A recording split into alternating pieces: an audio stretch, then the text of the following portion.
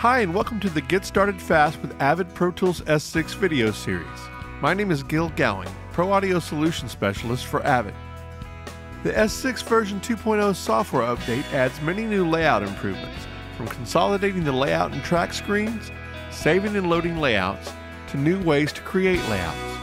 This video will go over these new enhancements.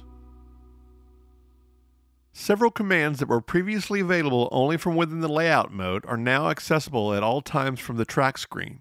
This makes accessing and editing layouts much easier. The Layouts Assign switch is now available along with the previously available Select and Attention switches. Also now available on the tracks page are the Recall, Edit, Save, and Load layout switches. This allows you to perform layout-related actions without having to first enable layout mode. Access to the Store function is only available once in layout mode.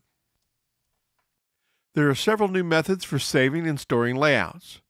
First, in previous versions of S6 software, if you created or modified a layout but pressed Recall before storing it, a backup layout would be automatically created in the next available slot. In version 2.0, you can now specify to whether save the new arrangement to a new layout, save it to the current layout, or not create a backup at all.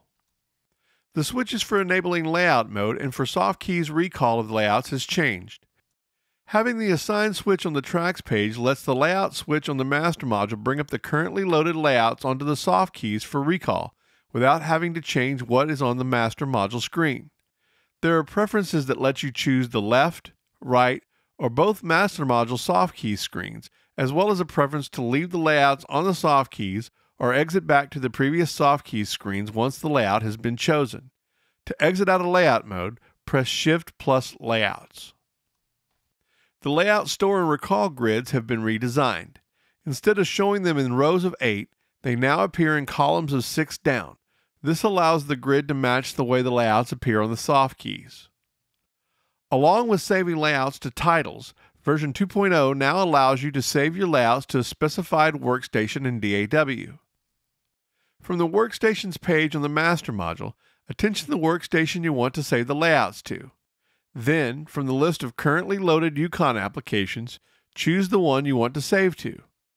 A star will appear by the name of the application that the layouts are being saved to.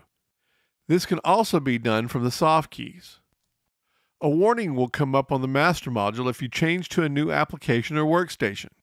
You can choose to OK or cancel the change. A note to users that are running a co-install of uControl and Workstation Control. Make sure that your uControl version is updated to 3.3 or higher as to prevent any layouts created with S3 or Artist Series controllers to be overwritten. There is a new tracks page preference that allows you to create a layout based on the currently banked tracks. To do this, first make sure the preference is checked under the gear icon on the tracks page. Then, arrange the tracks you want in the layout onto the surface. Once you have the tracks arranged the way you want them, double-press the Assign switch quickly and the tracks are now populated into a layout arrangement. From here, you can further customize the layout arrangement. When you are satisfied with the layout, press the Store switch to bring up the grid to store the layout to. Name the layout and choose the grid location. Then press Store to save the new layout. With version 2.0, changes have been made to streamline and speed up working with layouts.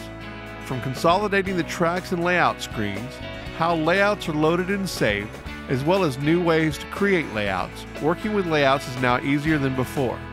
Thanks for watching, and let S6 inspire your creativity.